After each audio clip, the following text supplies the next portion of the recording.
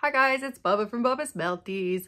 So today's video is a quick one, just really on all the different types of wax available for making wax melts and the pros and cons of each. It's like one of the biggest obstacles that you have to try to overcome when you first start making wax melts.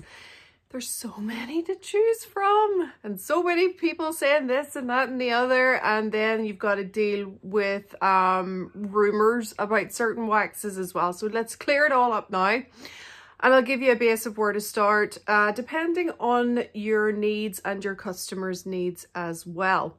When I first started out, the first wax I played with was beeswax, simply because I was making my own beeswax candles.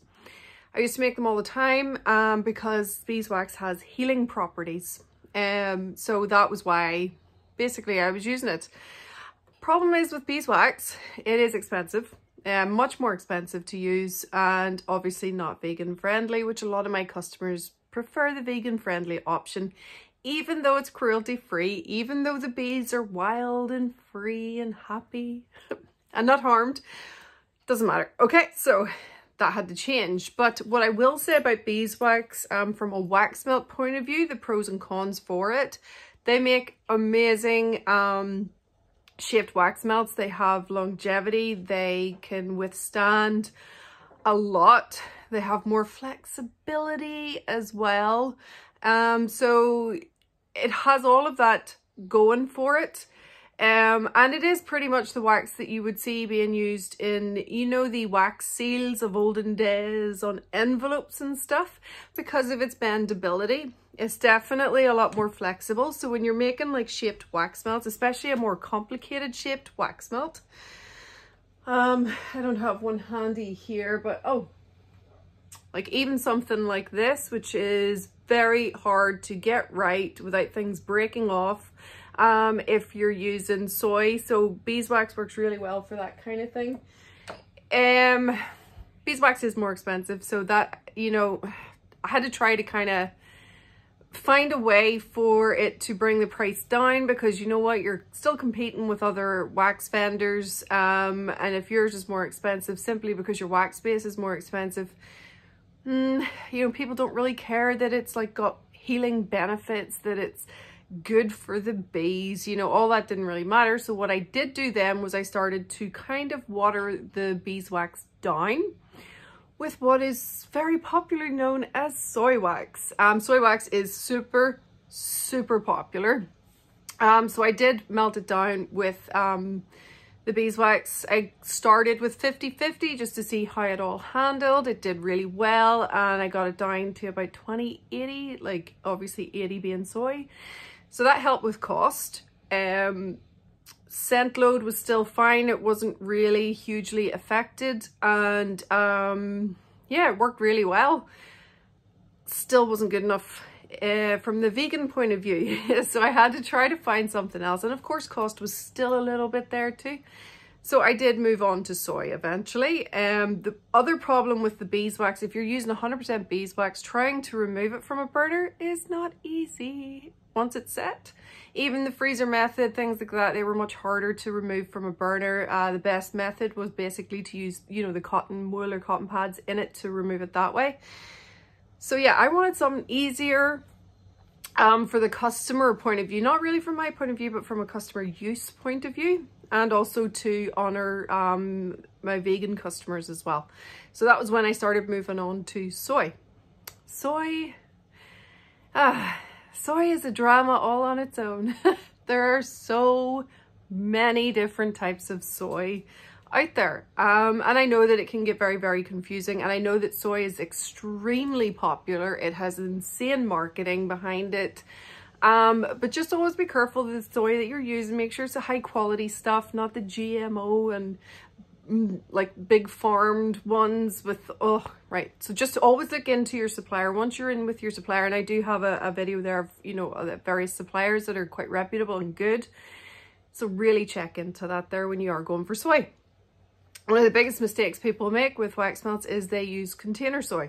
Container soy is better for this kind of thing, a container candle. So yeah, don't get that mixed up. The other option is pillar wax from the soy line. It can be used obviously for pillar candles, but also for wax melts, especially the shaped wax melts. Various issues as well with wax melts from a soy point of view, with it being more brittle, with having it melts easier basically. So yeah, when you're shipping it around the world and it's going somewhere and there's a heat wave on, it's not fun to ship. So I wanted to strengthen mine as well. But what I'll tell you is that there are a few different soy waxes out there. There is the golden wax. I always get these two mixed up. I should have written it down and double checked. It's either a 464 or a 494. One is for wax melts, one is for candles. It will tell you when you look it up, so it's fine. So it's quite a popular one. Golden Wax also do a melt and tart wax melt, and it's pretty good actually. I quite like that one. The only problem with both of those is that I find them quite soft. So when you're trying to make all these shaped wax melts, you know, I'm well renowned for my shaped wax melts. So I do find them a bit more brittle, a bit softer. They don't really hold the shape to the mold as well. And again, for traveling, because I ship all over the world, they can not do so well in the travel world. Now, if you're just doing the likes of a clamshell with it, the melt and tart one, I find it good, or even blending the melt and tart with the 494/464, I can't remember. But yeah, so that works really well. I also use the Kera Soy Pillar. Highly recommend that one. It is a much stronger one. In fact, any that is pretty much made for pillar candles makes a really good shaped wax melt soy wax. And I do find they handle it better because obviously they're manufactured to be able to withhold shape, to withhold the large pillar candles, the shaped candles. If I any sitting around, I do a cauldron candle. I use the pillar candle wax for that. So yes, they work really well. Another option, I know there's palm wax, there's rapeseed wax, there's all kinds of other wax. The other wax that I have worked with is coconut wax. It's okay, it's good. It has a good cold throw, it has a good hot throw. It can hold a decent amount of fragrance oil. It has a more of like strength to it and a bit of a color to it, but I still find it more crumblier than the wax I use. And the other problem with the coconut wax is that there may be people who have an allergy to coconut, so you do have to bear that in mind if that's the route you want to choose. Finally, the one that I do work with at times and have always found very helpful is paraffin wax. Now, don't cancel me for saying paraffin wax is good. Okay, right. Without going into too much detail, because I'm not getting into this whole debate over paraffin wax, all I'll say is do your research. You really should do that regardless of what wax you're going to choose. If you think, you know what, this wax here might be good for me, always research deep, because I did. However, a few years back when I did beauty therapy, we worked with paraffin wax for hand treatments, feet treatments, that kind of thing. So we were taught a lot about that wax, its origins, where it's coming from. Is it harmful? Is it not harmful? Blah, blah, blah. We were taught all of that. And it is not this bad thing that everybody thinks it is. And in fact, if you use the right paraffin wax, the high grade paraffin wax, there is no harm in it from my research, in my opinion.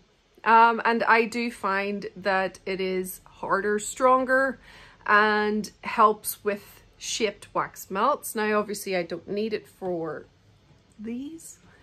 But for some shaped wax melts, like the more complicated ones, I would add, like, seriously, about 5% paraffin, sometimes less, just to give it that wee bit of extra strength to help it hold the shape. What I will say is that the paraffin wax that I use is the very high grade. It is for the beauty industry, the pharmaceutical industry, and the food industry. So it is the best of the best of the best. And yeah, there is literally nothing wrong with it. A lot of the big companies use paraffin wax too in all their candles and stuff. it just has a bad reputation. It didn't get the good marketing that soy wax got. That's basically what I think. I mean, if you Googled soy wax 2 and looked into the cons for it, you will see that it's over-farmed. You will see that there's GMO. So there's issues regardless of the wax you choose. So all I can tell you is to go to a good, reputable supplier / manufacturer, and yeah, work with it and see what you can get. Like I said, for the shaped wax melts, if you want to get a more complicated shape, I do recommend blending in a little bit. Like I did start off with a 50-50, but it didn't need it, and I got it right down to between, say, about 1 to 5% paraffin in some of my wax melts, just to maintain the shape. Not all of them. I do kind of blend other stuff too, but it's all soy. It's 100% soy for a lot of mine. For about 99% of my wax melts now, it's 100% soy. The odd one, especially customs and stuff, may get about 1 to 5% of paraffin added, depending. But obviously I'm not going to give away my formula. It took me years to perfect, but you're getting the idea. Anyway, and those of you who are smart, you will figure it out. Anyway, so that's that. I do think that there are so many on the market, and I know there's a lot of people who are saying, like, I'm only starting out, what wax do you recommend? You know what, just get a kilo bag of, not even a kilo, like a 500 gram bag of like a few different ones that you're kind of eyeing up, that you're not sure about, and play with it. Obviously start with soy pillar wax of any format. I do like the golden wax melt and tart. It's pretty good if you're just going to be using clamshells and things like that, or small molds that don't require a lot of shaping and flexibility and stuff. But as it comes into the summer, you'll want to harden it up a wee bit, and the pillar wax is definitely highly recommended. And like I said, there are so many other waxes out there. These are just the ones that I've worked with and really understand. But look, if there's anything that I have kind of not really touched or got into a bit more information for you, just comment and let me know. Don't be afraid to DM or email me as well. I am happy to help. I really am. There's a lot of people out there who don't want to help, but I'm not one of them. And you know what, if it can help you on your journey, even just starting out, then yay. And if you really find this helpful, I would appreciate a like and a subscribe. It would mean a lot. Anyway, bye guys.